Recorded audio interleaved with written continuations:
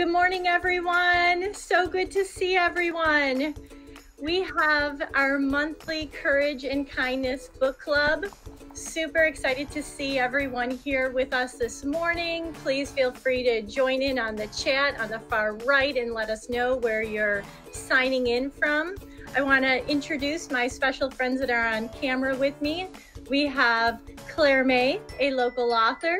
She's an educator in the Williamsville School District, and she's written a very special story that she's going to be sharing with us in a little bit later this morning.